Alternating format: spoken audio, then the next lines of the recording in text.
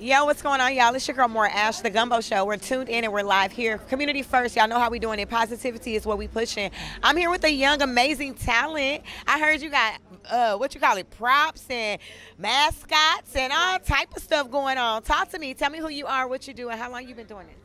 My name is Prince Marc Jakob, and I'm a 12-year-old positive artist. I've been making positive music for 2 years now, and it's been a really good experience. Okay. And how do the other children that you're around and that you influence, how do they react and respond to the content that you put out? Well, for example, the kids in my school, they really like my music. And when I first started making music, nobody really knew about it until I started traveling. And then everybody in my school knew me, even people that I didn't know. Wow. Where are you from? I'm from here, but I was born in Michigan. Michigan. You live here? Yes. Okay. So how does people in Atlanta, like schools, or say they want to book you for different things that are for positive for the community, how do they get in touch with you and how do they do that?